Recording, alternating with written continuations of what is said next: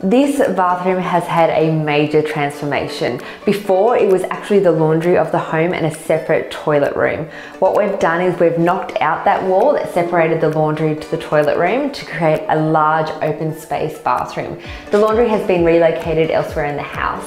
As you can see, it's a very clean and crisp look that we've incorporated with our finishes throughout this room. We really wanted a contemporary and modern touch, which has been achieved with our matte black tapware and the grey and timber palette that we've used throughout this area. So as you come into the bathroom, we have a back to wall bath, which is perfect for this family who have young children. Our tiled feature really makes this space pop. We've used a simple grey tile on the floor and halfway up the walls with a beautiful flat matte white subway tile.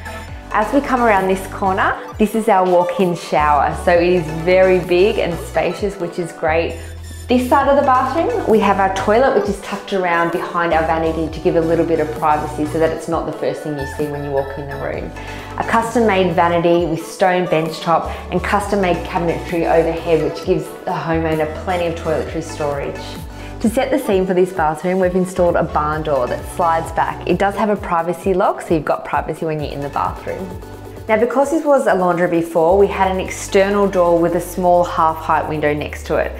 We've blocked that in and created this beautiful highlight window in frosted glass so that you still get ventilation and natural light, but the frosting gives you privacy from the outside.